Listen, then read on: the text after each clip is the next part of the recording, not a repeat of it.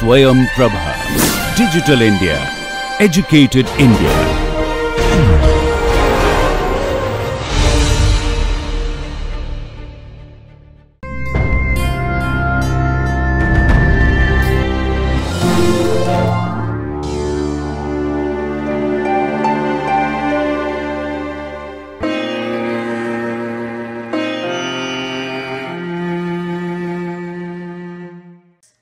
Welcome to Swayam Prabha. The course title is Principles of Marketing and the lecture title is Pricing Decisions Part 2.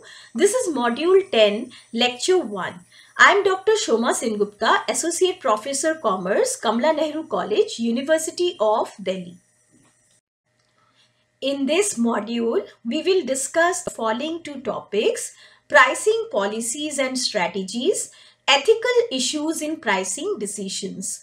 In this first lecture, we will discuss the pricing policies and strategies.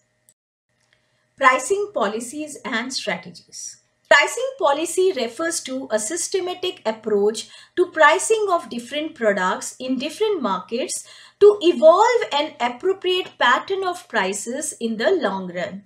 The different pricing policies and strategies are skimming the cream pricing or price skimming, penetration pricing, geographical pricing, product line pricing, premium strategy, economical strategy is also there, promotional pricing, discriminatory pricing, and psychological pricing. We will discuss all these pricing strategies in the next few slides.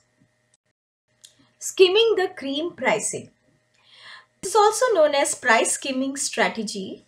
Now, during the initial stage of the introduction of the product, if the product is unique one and it is enjoying a high reputation, so the marketer may think of getting as much profit as it can in the introductory stage itself if people are waiting for that product, and then they will keep the product's price so high so that they can earn maximum profit in the initial stages when there are no competitors. So whatever profits they can get during this stage, and that is known as skimming the cream. So charging a very high price in the initial stage of the product life cycle is known as skimming the cream pricing policy.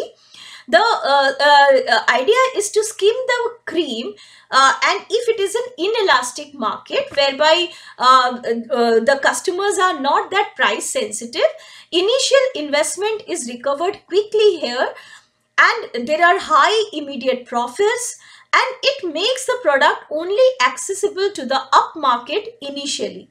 Later on, they can reduce the prices and then more and more customers from a little lesser strata will join and will buy the product. So initially only the upmarket people will buy the product till the time the competitors enter the market, and the prices will go on reducing thereafter. So this strategy is based on the plea that substantial expenses are incurred on research, advertisement and sales promotion program. Competitors are absent in the initial stages of the new product, and the manufacturer obtain high immediate profits for fear of competition at the later stages. Reasons for using skimming the cream policy or pricing policy, or you can say the importance or whatever applicability that can be discussed in these few points. That is, skimming the cream pricing strategy's objective is to obtain quick return for initial investment and earn more profits during the initial stages of the product life cycle, to get back the substantial expenses incurred on research, advertisement and sales promotion program, to take benefits of the absence of the competition in the initial stage of the new product. Also, we have discussed that manufacturer obtain high immediate profits for fear of competition at the later stages. So we are covering that point here again. Also, having low elastic demand, as we have discussed, inelastic demand for the new product is there. So there this strategy is beneficial. To maintain a scope for rectification in price errors later on. So initially you are charging high, you are getting the profits, maybe you will reach the break even also. So this is the skimming the cream pricing policy. To attract the consumers of high income group, and also use more for luxury products, for upmarket products. And also the idea is to strike a balance in demand and supply of the product. During the initial stages, the demand is higher, the supply is less, so you can keep the prices a little higher. The next pricing strategy is penetration pricing. Now this penetration pricing is exactly opposite of price skimming. In price skimming, we are keeping the initial prices very high, and in penetration we are keeping the prices low to enter the market, to gain entry into the market, or aggressive pricing strategy whereby manufacturer sells to the masses. This strategy involves setting a low initial price to attract as many buyers as possible and capture the market share. Prices are kept below the competitive level to maximize the market share and to make the brand popular quickly. The strategy is used where in which low markup is there and it results into higher volume. The merits of this strategy is it ensures higher sales volume during the initial stages of the product life cycle, helps in gaining popularity and market share, helps in developing brand preferences among the consumers. So they will get to know about the brand, they will try the brand, and if they find it satisfactory, then they will stick to the brand. And thereafter, you can in fact increase the prices slowly. So initially, you want customers to just try the product or buy the product, and that's why the prices are kept low. Discourages the entry of new firm. If you are keeping your prices low, then the new firm will not enter the market because they will not see profitability here. Helps in obtaining economies of scale because there will be higher demand for the product, the sales volume will be higher, and so the production will be also higher at a larger scale, and the company can enjoy the economies of large scale production. So the cost will reduce, and you can even if you have substantially reduced the prices, but you will still manage to get some profits. So this is penetration pricing. Further, there are certain conditions for the success of penetration pricing strategy. The demand for the product here is and should be highly elastic. So sales volume varies in proportion with the price. So if the prices are low, then more and more people will buy the product, the demand will be higher. Strong competition in the market is there. Substitutes and new firms can gain easy entry. Production on a large scale is done to minimize the cost of production per unit. Very few customers or consumers can afford high prices in such type of market, so they will go for low price products. Unutilized capacity exists, so if you reduce the prices, the demand will be higher, and you can use this excess capacity, and you can have the economies of large scale production. Geographical pricing. Now, you know that the customers may be located in different parts of the country or different parts of the world, and the transportation cost to reach those customers will vary. And so the question is, what should be the price of the product sold in different region or different cities or different countries? So what should be the approach to pricing the product? Should it be uniform? That means if you buy a standardized product in say Kolkata or in Mumbai or in any of the cities of India, will it remain the same or it will differ from a place to place? So that is the question which is asked and that is solved by geographical pricing. Now it involves the company in deciding how to price its product to customers located in different parts of the country. So different strategies of geographical pricing are there. One is point of production or FOB origin pricing. FOB means free on board. Now here the goods are produced and placed free on board a carrier, and that is the point of pricing. So here transfer is taking place from the manufacturer to the whoever it is, whether it is a wholesaler, retailer or the actual buyer, and this price includes the cost of production and free on board. Okay, and after that all the expenditure will be borne by the buyer. So this is the point. The title and responsibility passes to the customer who pay the freight from the factory. So manufacturing and boarding is done by the manufacturer and priced there only, and the freight will also be borne by the customer and all other expenditure like the insurance and everything. Now, the second method is uniform delivered pricing, and this is also known as postage stamp pricing. Here, company charges the same price plus freight to all customers regardless of the location. So, the price includes all the charges till the freight also. The freight also is borne by the seller. So, it is irrespective of where the customers are located, and the price will remain the same. So that's why it is uniform delivered pricing. The next geographical pricing strategy is zone pricing. Here the company establishes 2 or more zones.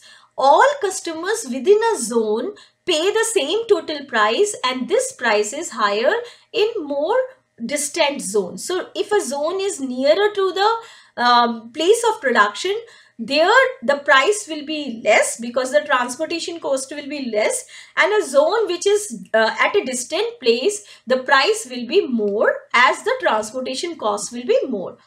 Then the next one is basing point pricing. This allows the seller to designate some city as a basing point and charge all customers the freight cost from the city to the customer location. Now, regardless of the city from which the goods are actually shipped, but from this point only that will be priced. So this is basing point pricing. The next is freight absorption pricing. This is just like the uniform pricing. The seller absorb all or part of the actual freight charges in order to get the business, and this they do because they want to penetrate the market. So this is used for market penetration and also to hold on to the increasingly competitive markets. So here the seller is ready to cover the freight charges also. The next pricing strategy is product line pricing. Now, it is possible that a manufacturer is producing different products of the same product line. Now, they have to decide how to price these products which are of the same product line only. Like if Hindustan Lever is manufacturing say 5 varieties of soap, and they are of different quality and catering to different strata of society, then they have to decide how they should be. All the 5 soaps should be priced. Each of them should be priced so that the difference in the quality and difference in the target audience to which it will be catering, that can be maintained, but some similarity in terms of product line is also maintained. So differentiation should also be there in terms of quality, in terms of standard, in terms of perception of the customers. So this strategy is used when the company has more than one product in a product line. Prices are set for various products in a product line based on cost differences between the products, customers' evaluation of different features, customers' evaluation of the prices of the competitors.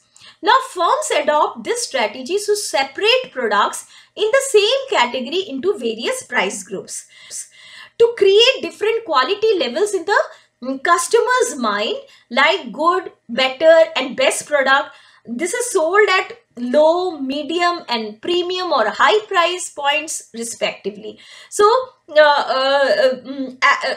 it is possible that there is a difference in the quality of the products. You know that when if you are willing intending to buy basmati rice, they are available in different grades, and each of these grade is priced differently. One may be the inferior quality basmati rice is priced low, and the most superior one at premium prices. Although the brand is the same, the manufacturer is the same. Different prices are set as also as economy price, environmental models, pricing for environmental models, pricing for luxury models. So they will differ in that term also. The seller's task is to establish perceived quality differences that justify the price differences. Now there are different types of product line pricing. One is price lining, and in this pricing is done for different products for a limited number of prices. So suppose if we talk about a dollar shop, everything is available at $1 only, each of the product. So that is price lining. There are only limited number of prices in that case. Then the next is captive pricing. This is to attract the consumers and encourage them to purchase by offering a basic product for really low price. Okay, but however, they will have to purchase additional items at higher prices. So this happens in case of different products, like in the case of razor and blades. So razor's price is low, so that is used as a captive price, and people are encouraged to buy a razor because the price is low, but then they have to buy high priced blades for using that razor. So the manufacturer or the marketer will recover the loss in selling the razor by more gain in selling the blades. But in India also, forcing customers to buy both the products may attract the provisions of Competition Act, which was earlier known as Monopolies and Restrictive Trade Practices Act. Now similar to that, there can be bundled pricing. This is an approach of selling products and their accessories or other options as one product for one price. So few products are bundled together and they are sold. So this can come under the Competition Act or MRTP's restrictive trade practices, which we used to call them, where you are forcing the customer to buy all the products.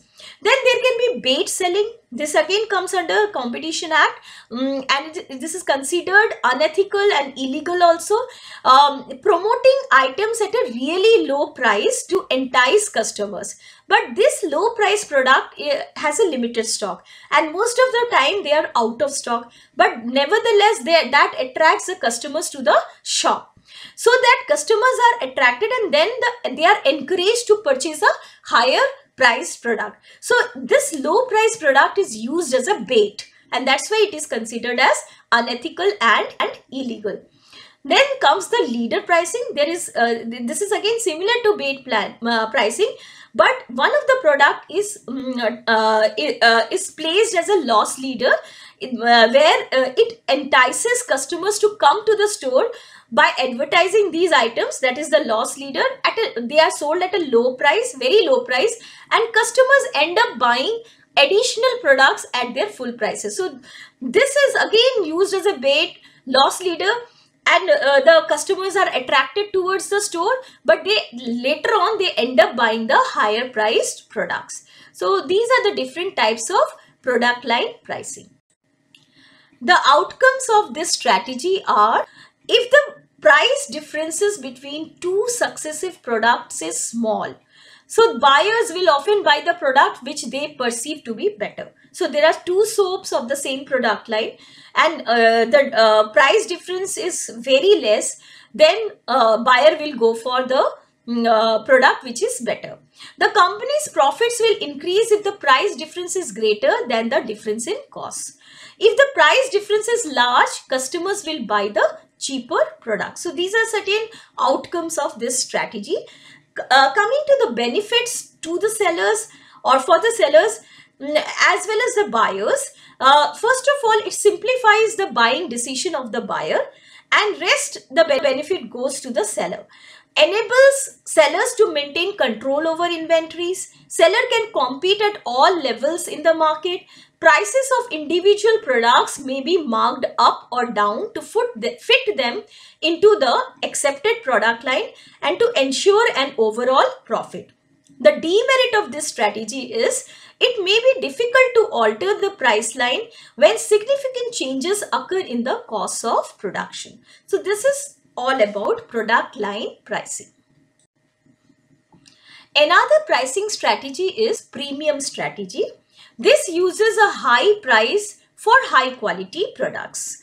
So this is quite justified. There is a high quality product and you are keeping the prices premium or high price, and this is catering to a specific strata of society, those people who go for high quality product and they don't mind paying the high price. Fair to customers, and they see it as just and fair. So that is the thing, it is fair and the customers also perceive it as fair. The example is designer clothes and premium cars like Jaguar. The characteristics of consumers who go for premium price products are customers who are not able to judge value, use price to help establish levels of quality. So if there are so many brands and you don't know which one will be of better quality, so you go for that product, that brand which is placed at a higher price, believing that it will be of high quality. Customers who are suspicious about low price offers, about quality, service and reliability. So those who are skeptical that if the product is available at a low price, then will it be of high quality or not. Customers who are conscious about their image, so they want to go for high price product only to maintain that kind of reputation and image in the society, especially for conspicuously consumed goods which will be seen by others. As we have said, conspicuously consumed products like luxury cars. If you are buying, that means you want to show off to others also that you use this type of goods or products. So this is about premium strategy. Now, exactly opposite to premium strategy is economy pricing strategy. Now, it is a deliberate strategy of low pricing. So you are keeping your product offering or service offering at the lowest possible price. The marketers offers a no frills product or service with a price reflecting this. For example, SpiceJet, Indigo, these are no frills airlines and the prices of the tickets are the lowest possible, and but no everything on board is priced differently and you have to pay additionally. If you want to buy snacks or any even a Bisleri water or any kind of mineral water, they will give you only a small pack of water, bottle of water, and rest you have to pay. So the price is just for the service of transporting you from one place to another, and all other things are you have to buy, but they are not included in the price, and that's why the price is the lowest possible. So marketers should consider the desired product positioning in the marketplace if they are going for economy pricing. They should not consider your product offering as cheap.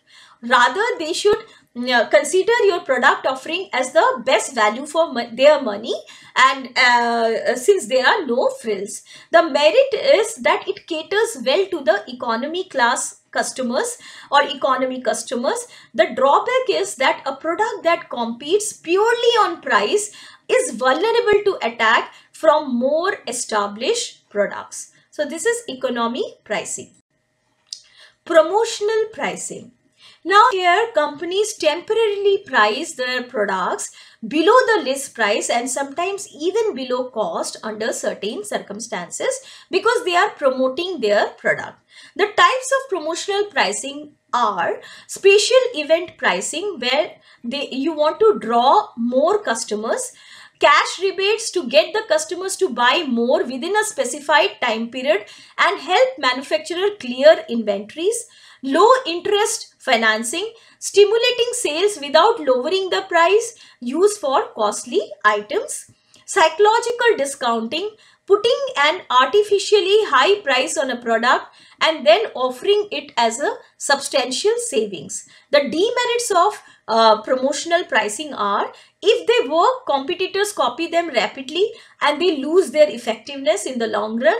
If they do not work, they prove to be a wasteful expenditure of waste of money, which could have been put into longer impact marketing tools. So this is promotional pricing.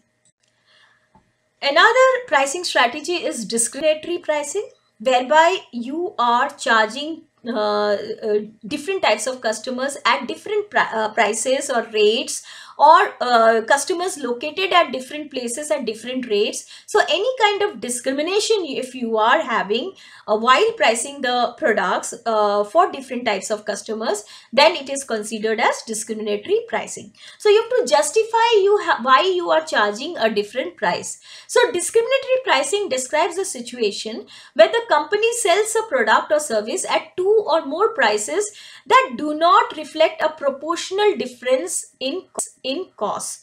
So firm modify their basic price to accommodate differences in customers. Maybe the justification is that the customers purchasing power is different and that's why you are charging them differently, or the customers are buying it from different types of outlets and that's why they are being charged differently. The products differences are there, location differences are there, timing differences may be there, and so on. So that is discriminatory pricing. In India, we have the maximum resale price, and because of that, in certain cases, discriminatory pricing is not allowed. But for other purposes, in other economies, discriminatory pricing is quite prevalent. The forms of discriminatory pricing are customer segment pricing. Different customer groups are charged at different prices for the same product or service. For example, zoo charges a lower admission fee for students. So if you show your iCard, even in monuments, monuments in India and in abroad, you find that they are charged at a lower admission fee rate. This is applicable for students, sometimes for old age people. So that kind of thing is there. Then location pricing. Different locations are priced differently even though the cost of offering each location is the same. For example, cinema, theatre and stadium varies its seat prices because of viewers' preferences for certain locations. Then there is image pricing. Pricing the same product at two different levels based on image differences. For example, perfume manufacturers charge premium price for their high-end variety based on packaging and branding, and low price for low-end brand. The merit of discriminatory pricing is the firm can make the maximum profit based on customers' capacity to pay. The demerit is legal issues may arise if you cannot justify why you are selling at a discriminatory price, or in India, as I said, that there is a maximum resale price over which you cannot sell the product. So if you are violating it, then there are legal issues which are bound to arise. The last pricing strategy which we are going to discuss here is the psychological pricing. Now, psychological pricing is designed to get customers respond on an emotional rather than rational basis. Frequently, it is used in consumer market. The most common is the use of the prices such as 1 rupee less than the full price, like rupees 99, rupees 9999. So that gives an impression like if it is sold in 99, that you are not crossing 100 figure, or 9999 means less than 10,000. So that kind of feeling is there that you are not crossing a certain amount. But you cannot fool the customers for long using the psychological pricing. But here we presume that the customers are over sensitive about price levels and are attracted by such prices. Now, they fail to see that it is just a matter of 1 rupee. But the demerit is customers have become wise enough to see that there is no real savings after all. So you cannot fool them, as I was telling you, in the long run. So this is psychological pricing. Nevertheless, for all kind of consumer products, this type of psychological pricing is quite prevalent. While pricing, you also have to take care of the discounts and rebates that the manufacturer or the marketer is offering to the customers. So there are different types of discounts and rebates which is given to the buyers, and sometimes it increases the sales of the product also. Sometimes you want to transfer the stock from your godown to that of the the buyers. Also, you want to clear out your old stock, that is also possible. You want to give them advantage of bulk purchasing. For all these purposes, discounts and rebates are there. So the first type is cash discounts, whereby deduction is granted to buyers for paying their bills within the specified time period. So if they are not buying it on credit, then naturally cash discounts can be given. It improves the liquidity of the sellers. It reduces the cost of collection and bad debts. Then the second one is quantity discount. Reduction in price to the buyers who buy in large quantities must not exceed the cost savings to the sellers, like savings in reduced expenses of selling, inventory and transportation. Then the third one is the seasonal discounts. This is given to buyers for buying goods in the off-season period. Seller can maintain steady production during the year. Then there can be promotional allowances. Price reduction is granted by the seller as payment for promotional services performed by buyers. Especially if there are resellers, these promotional allowances are given to the retailers so that they can promote the product, they can display in a better manner, they can decorate their stores. Then the last one is functional discounts or trade discounts. This is reductions from the list price, and this is offered by the seller to the buyers who resells the product, and that means the most of the time the retailers. This is to compensate the buyer for the cost of storage, breaking bulk, repacking, delivering in small quantities. So these are the different discounts and rebates which are offered by the marketer or manufacturer of goods. So a quick summary of whatever we have read in this lecture. There are different pricing strategies. One is skimming the cream pricing, that is charging a very high price in the initial stages of the PLC. Penetration pricing, setting a low initial price to attract as many buyers as is possible. Geographical pricing, price its products to customers located in different parts of the country. Product line pricing, different prices are set for various products in a product line. Premium strategy, this uses a high price for the high quality products. Economy pricing, which is exactly opposite. Deliberate strategy of low pricing. Promotional pricing, companies temporarily price their products below the list price. Discriminatory pricing, company sells a product or service at two or more prices to different types of customers. Psychological pricing, this is designed to get customers respond on an emotional basis. Also, the firms offer different types of discounts and rebates to promote their product or clear their stock. Thank you very much, students. So this was Pricing Decisions Part 2, Module 10, Lecture 1.